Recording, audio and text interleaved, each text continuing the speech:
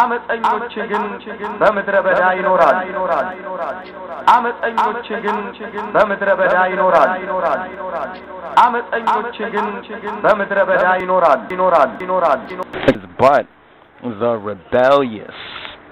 But the rebellious dwell in a dry land. አመፀኞች ግን በምድረ በዳ ይኖራል። Current famine in Somalia is just one of the latest signs that correspond to and verify what we have labored to preach as well as to proclaim previously. And we're not trying to take any, there's no amount of credit, you understand, the real blame for this must be laid at the footsteps of the Islamo-Fascists, the African and Somalians who have been deceived, you understand, into being rebellious against the King of Kings and his Christ. And once again, what is interesting is when we go to Psalms chapter 68, and we mentioned this before because this psalm has very important words to mention concerning Ethiopia and prophecy. And when we say Ethiopia, we're talking about the Horn of Africa and the countries of the Horn of Africa. They say that this particular present famine, it has not been this severe in about 2 decades or literally 19 years. Well, Mohammedans and Muslims who know about Islam should know that the number 19, according to Islamic mathematics and the abjad and other kind of Islamic sciences, the number 19 is very significant. The number 19 is extremely significant, so it has not been this bad in about 19 years. But here in Psalm 68, verse 6, concerning the Horn of Africa region, it says that God, or Elohim, he setteth the solitary in families, he bringeth out those which are bound with chains. And the last part after the colon says, but the rebellious dwell in a dry land.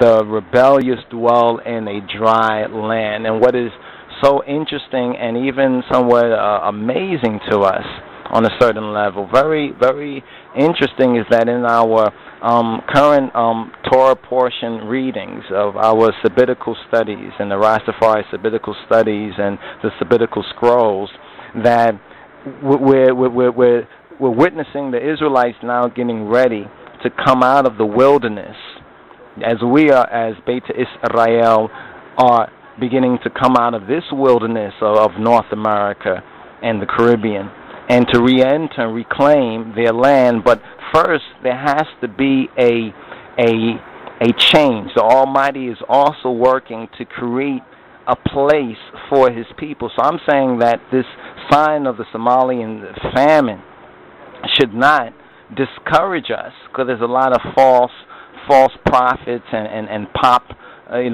culture rosters out there and other weak hearts and dissemblers that have creeped amongst us, who are trying to discourage ones, saying, "Oh, don't go to Africa because the people starving and suffering over there."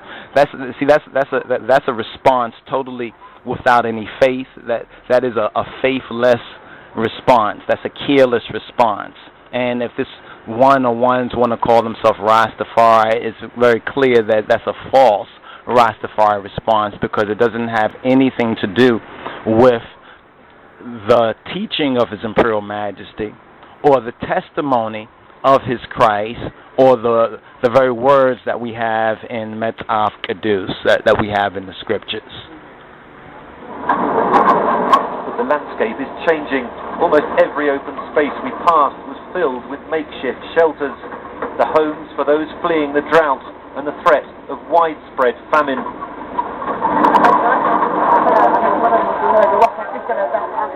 Despite only being 400 meters from the front line, thousands are still pouring into this camp, setting up with the few possessions they've managed to bring with them.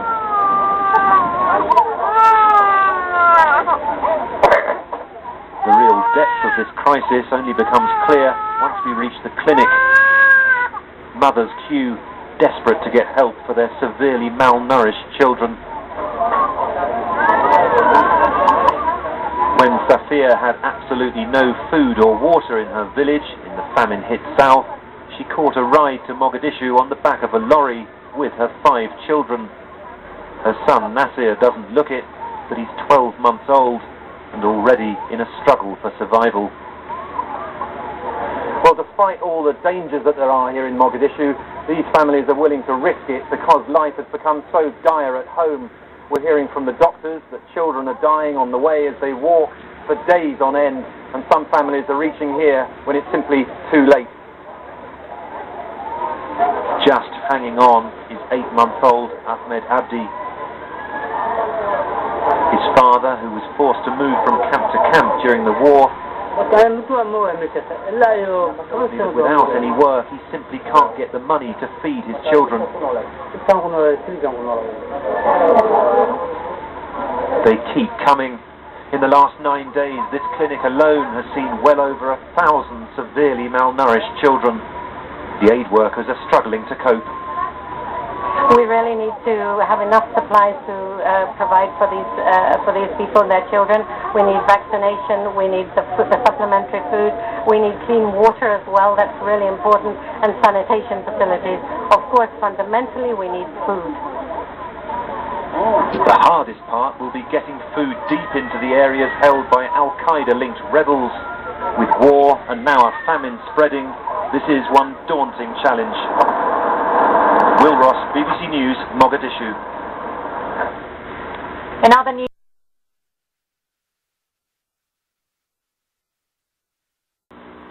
አመፀኞች ግን በምድረ በዳ ይኖራል። አመፀኞች ግን በምድረ በዳ ይኖራል። አመፀኞች ግን በምድረ በዳ ይኖራል።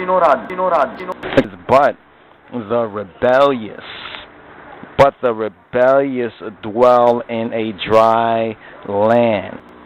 አመፀኞች ግን በምድረ በዳ ይኖራሉ።